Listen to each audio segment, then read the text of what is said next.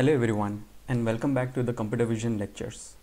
This is lecture 2 and in this lecture we are going to talk about how images are formed and a little bit about light. So let's jump into it. Before we go ahead, I want to ask you an important question. Think about why is vision difficult? Why is it difficult to understand an image? Let's say you are in a living room and you take a photograph of your living room.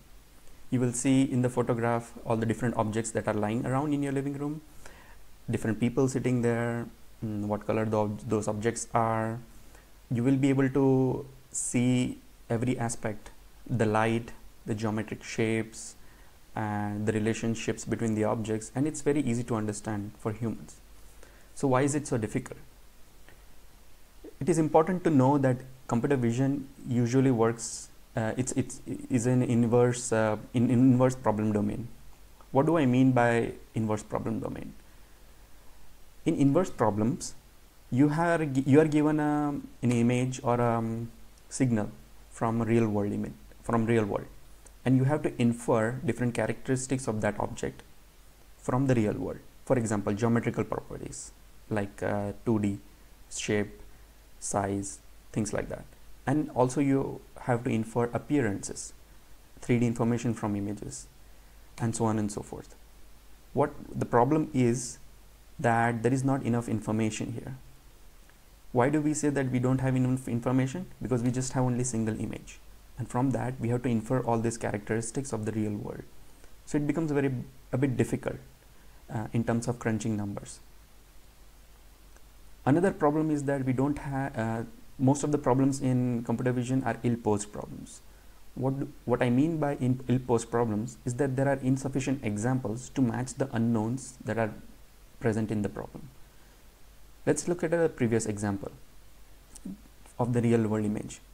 This is a known entity that we have. From this we have to infer a lot of different aspects, as we saw in the previous slide, and these are the unknowns, and there are a lot more unknowns. This is a very rough approximation of this ill-posedness of computer vision problems. It does not necessarily mean that it is going to be like this every time.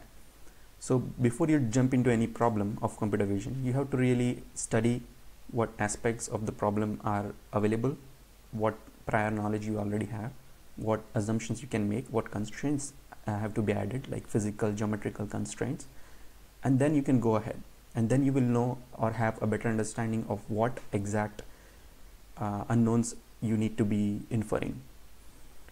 Okay, so let's move on to ask ourselves, what is an image really?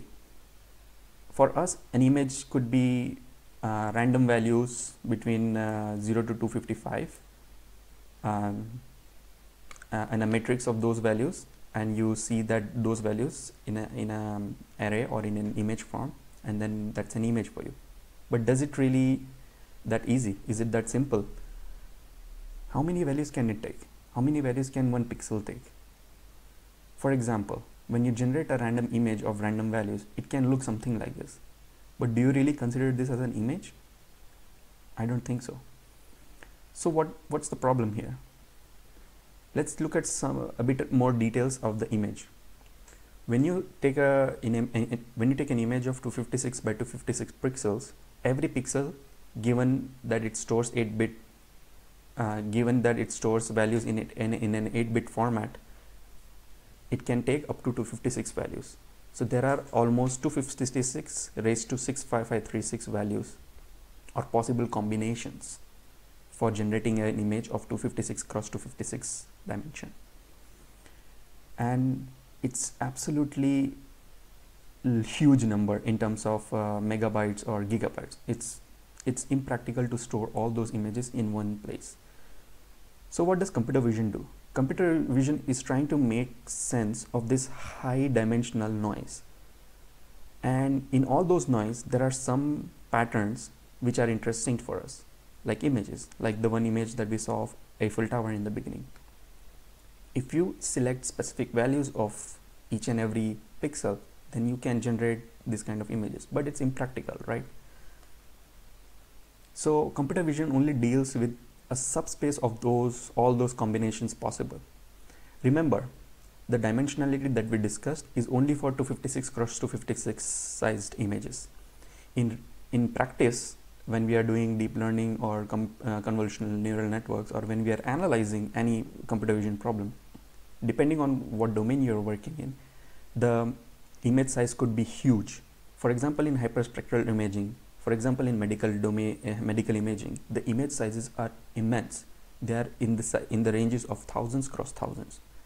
So if you think about the image sizes in those domains, and you assume the minimum 8-bit to represent any given value, then the possible combinations increase exponentially. So it becomes really impractical. And therefore, we focus on low dimensional values.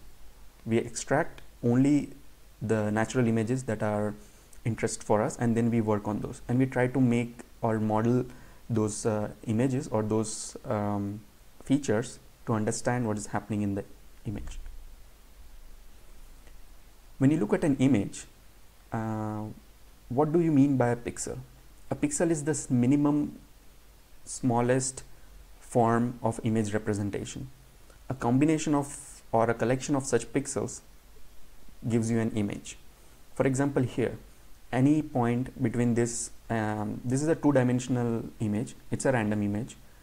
If you take the minimum quanta of this image, it is called pixel, and a value at that pixel represents the intensity of the color that you're viewing. We can also think of image as a 2D sampling of signals. How? Signals usually are functions that depend on continuous variables in real life. For example, temperature, for example, density, for example, gravity. It could be anything. And they have some physical meaning. Those are signals.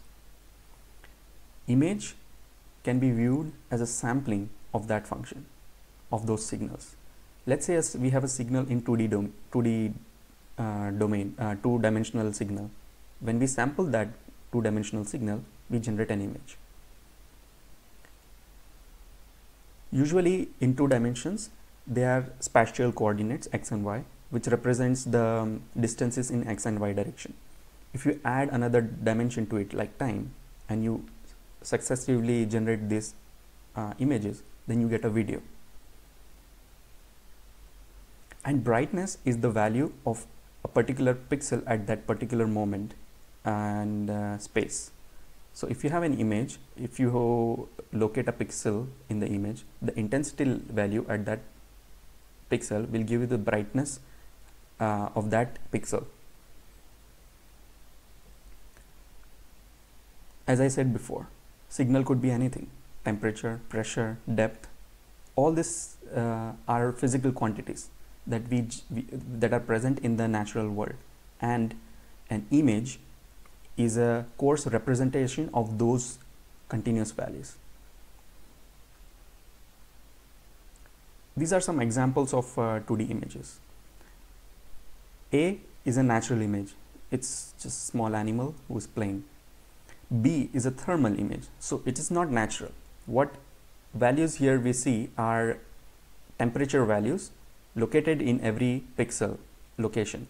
So when this picture was taken, it was taken with a thermal sensor, and every pixel value represents a thermal or temperature of that location in the image.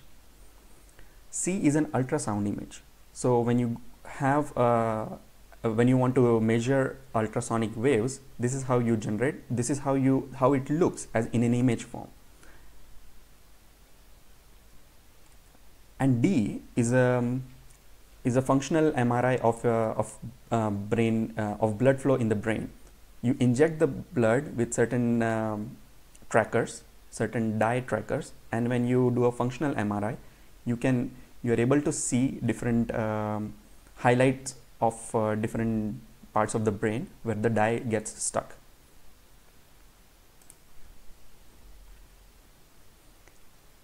Okay, how do we do sampling? How do we do it in one domain, one dimensional? We take a function and we return a vector of values, we take fixed time durations or variable time durations and measure the value of that function at that time, and we generate a vector, and that is basically simply sampling of one-dimensional signal. For example, here you can see that this is a continuous signal, and we choose certain time points here and we take those values like this, and it generates a vector of values of those moments in time, and that is how we are sampling one-dimensional signal. Similarly, we do it in two dimension. We take instead of vector of values, we will get a matrix of values. This is a three-dimensional view of brightness or intensity values for a two-dimensional image.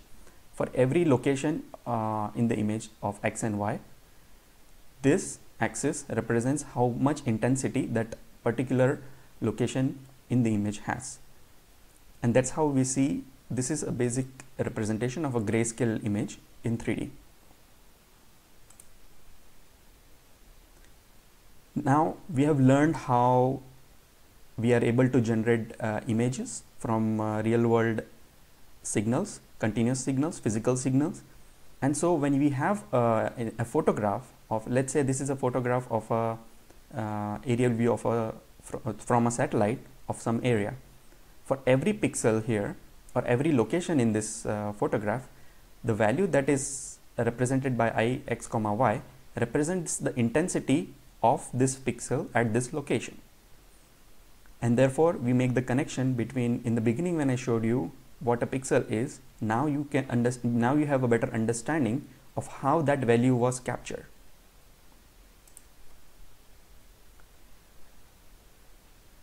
How is light captured? So that's the next question that comes to the mind, right? So there is a lot of signals out there. How do you capture those values? What is the process involved? So we take a look at that. We know the illumination source. Usually it is sun if you're outside the house, or if you're inside the house, you have your light bulbs or different various electric sources that generate light. And you know that this is the source which generates light, and it is throwing light in all direction. And this is our scene element. We are assuming any element here, it could be any object.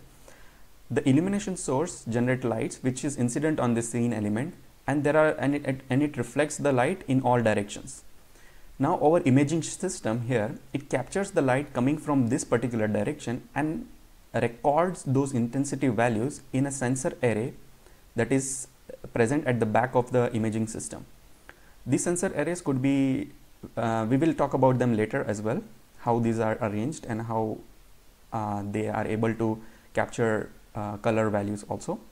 But currently let's just go ahead with saying that it captures only fixed values in a 2D matrix, and at the end we are able to see an output image with those values in every pixel location. This is how integration of light happens over different angles.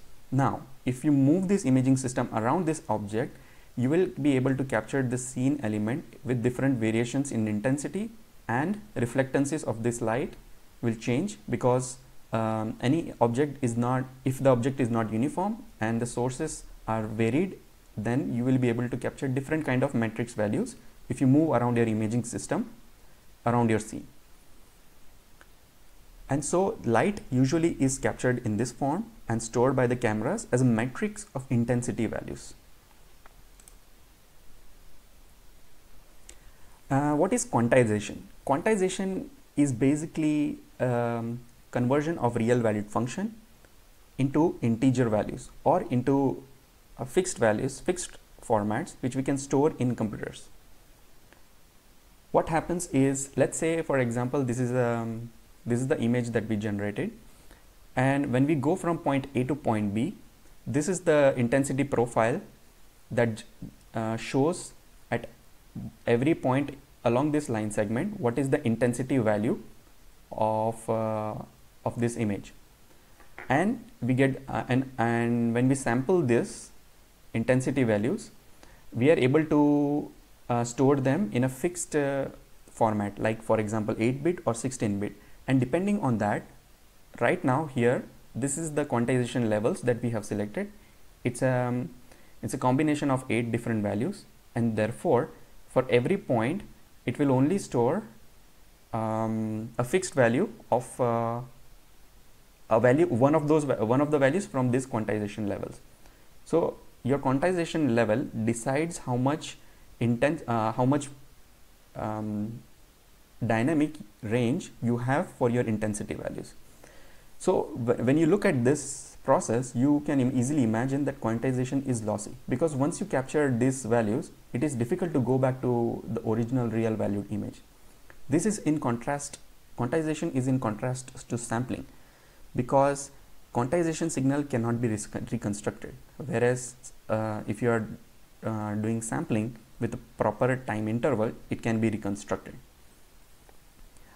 In simple quantization, basic level quantization, it uses step size of uniform values, but you can have different values depending on your problem domain. There are some quantization effects. One of them is radiometric resolution. So what happens with radiometric resolution? As we said in the beginning, if you have an 8-bit level of quantizations, it can store up to 256 levels. So when you have 8-bit values to store, there are 256 combination possible, and therefore you get this kind of image. Therefore you get this kind of image when you store it. But let's say you decrease the level of quantization. When you decrease it to 4-bit, to 2-bit, to 1-bit, 1 bit is essentially either white or black, and so when you store those values, you can see the loss in information that is happening from higher quantization levels to lower quantization. This kind of effect is called radiometric resolution effect. What kind of issues might also be caused with different kind of resolutions? For example, geometric versus spatial resolution. Geometric resolution is sensor's ability to resolve an image per given pixel. Okay, so depending on the sensor array that you have, it is how effectively is it able to resolve that value and store it into its sensor is called geometric resolution. Whereas spatial resolution is simply the number of pixels that you have in your image. These two are images of the same pixel values. However, the first one was taken by a geometric resolution, and the sensor array, when they were arranged, they were overlapping, and because of that we get a blurry image. This is the basic difference between geometric and spatial resolution. So in this lecture we saw how light interacts with the real world and how we are able to capture that signal into a discrete form in the form of an image. In the next lecture we will see more about colors and color spaces. Thank you.